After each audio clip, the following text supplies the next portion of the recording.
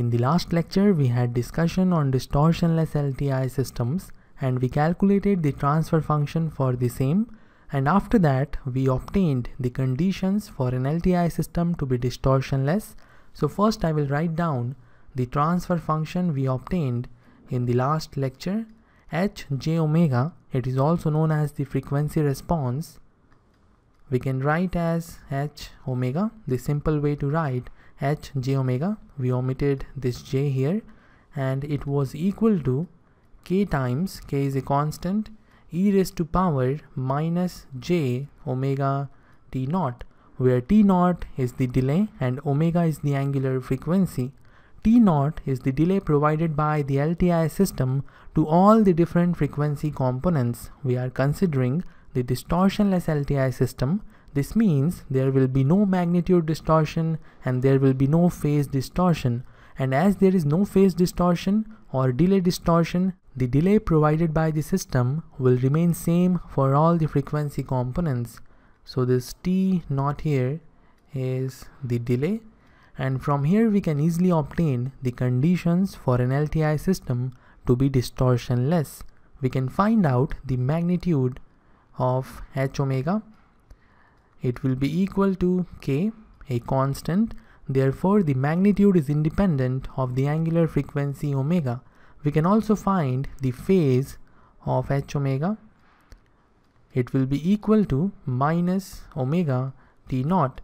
Here the phase is not independent of the angular frequency. They have the linear relationship.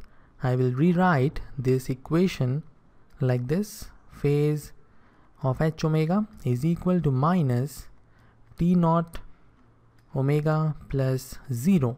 Here minus t naught is a constant. It is not depending on any parameter in the network. It is a constant. Therefore the phase of transfer function is depending on angular frequency in a linear manner. This equation is in the form y equal to mx plus c. C is the intercept and it is equal to 0. This means our straight line will pass through the origin. Y is equal to phase of h omega. X is equal to angular frequency omega. So we are plotting the characteristics between the phase of transfer function and the angular frequency omega. Here m is the slope and it is equal to minus t naught. The slope is negative, so we will have the characteristics like this. We have already seen these characteristics in the last lecture. Here the slope is equal to minus t naught, and we already know the slope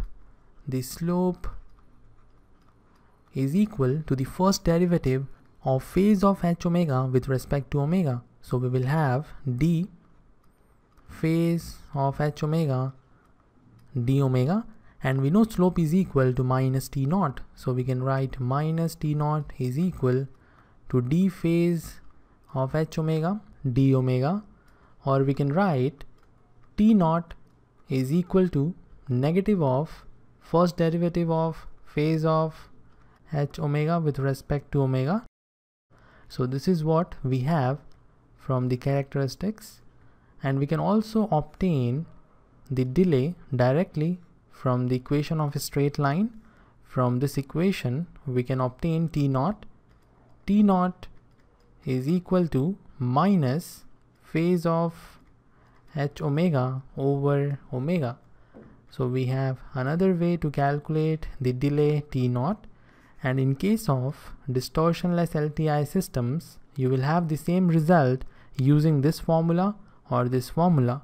So we can say the delay t naught will be equal to negative of phase of h omega over omega for any omega equal to omega 1 will be same as negative of first derivative of phase of h omega with respect to omega for any omega equal to omega 1. This is true in case of distortionless LTI systems. Distortionless LTI systems, but generally they are not same.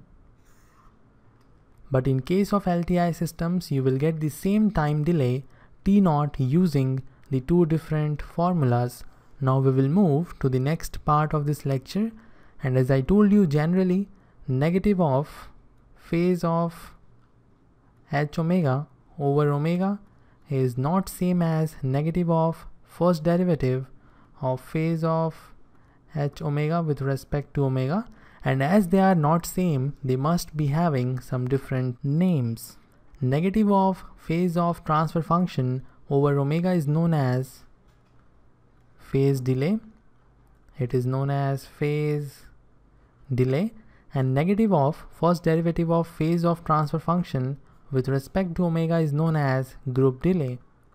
It is known as group delay. So we can say that in case of distortionless LTI systems, the phase delay is same as the group delay. So this is one important point you should remember. In case of distortionless LTI systems, the phase delay is same as the group delay. Now we will discuss what is phase delay and what is group delay, and for this I will take one LTI system. In our LTI system, the input will have the same notation xt, and the output will also have the same notation yt. LTI system, the input xt is equal to mt multiplied to cos omega ct. Now I will explain what is mt and what is cos omega ct. Mt is known as envelope. It is known as envelope, or it is known as group of frequencies. It is known as group of frequencies. On the other hand, cos omega ct is known as the high frequency carrier.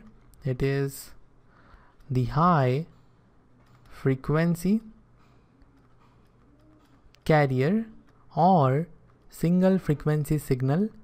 It is also known as single frequency signal, and it can be sine or cosine only. Now we will understand the meaning of envelope and high frequency carrier. On your screen you can see one figure. In that figure, the upper and lower signals defining the amplitude is known as envelope, and thus it is having more than one signal, and therefore we have group of frequencies. On the other hand, the blue waveform is having the high frequency and it is known as the carrier, and together they are forming our input xt. So input xt is having two different parts. The first part is known as envelope and the second part is known as high frequency carrier. Now we will see what will happen to the output if the system is providing some delay. The output is yt and it is equal to mt minus some delay, and this delay we call group delay. So in envelope, having the multiple frequencies is delayed by group delay Tg, and it is equal to negative of first derivative of phase of transfer function with respect to omega, and its unit is seconds. The unit of phase delay is also seconds. Now we will talk about the high frequency carrier. The system is providing the delay to the high frequency carrier also, which is cos omega ct, and the delay provided to cos omega ct is the phase delay Tp. Tg is the representation of the group delay and Tp is the representation of the phase delay, and we have already seen the formula for the group delay and the phase delay. Here is the formula for the phase delay, the unit is second, and the formula for the group delay and the unit is second. So this is all you should know about the phase delay and the group delay. Whenever you have the multiple frequency component, there will be group delay, and whenever you have the single frequency component, there will be phase delay. And by using the formula, you can easily calculate it. We will solve the questions in the next lecture, but before ending this lecture, I will define the phase delay and the group delay. We will first talk about the phase delay. So phase delay is the delay provided by the system to the single frequency or monotone part of the input. The input is xt and it is having two different parts, and this part cos omega ct is the single frequency signal or monotone part of the input signal. Therefore, the delay provided to this part is known as the phase delay. On the other hand, the group delay is also a delay provided by the system, but this delay is provided to the envelope or the group of frequencies part of input.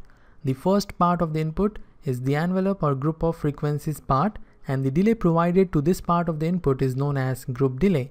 Phase delay is represented by Tp and the group delay is represented by Tg. Phase delay is equal to negative of phase of transfer function over angular frequency omega for some angular frequency omega 1. So if we know the transfer function and the angular frequency omega 1, we can easily calculate the phase delay. The group delay, on the other hand, is equal to negative of first derivative of phase of transfer function with respect to omega for some omega equal to omega 1. In this case also, if we know the transfer function and omega 1, we can easily calculate the group delay. In case of distortionless LTI systems, they are same. If you want, you can put phase of h omega equal to minus omega t naught here. You will find the group delay is equal to minus d minus omega t naught d omega. With respect to omega, t naught is a constant, so we have minus t naught first derivative of omega with respect to omega, so it is equal to t naught. So group delay is equal to t naught in case of distortionless LTI systems. And now we will calculate the phase delay for the distortionless LTI system. It is equal to minus omega t naught over omega. So we have omega t naught over omega, or we can say t naught. So the phase delay is equal to t naught and the group delay is also equal to t naught. So we can say that in case of distortionless LTI systems, the phase and group delays are same. So this is all for this lecture. In the next lecture, we will solve some problems based on group delay and phase delay. If you have any doubt, you may ask in the comment section. I will end this lecture here. See you in the next one.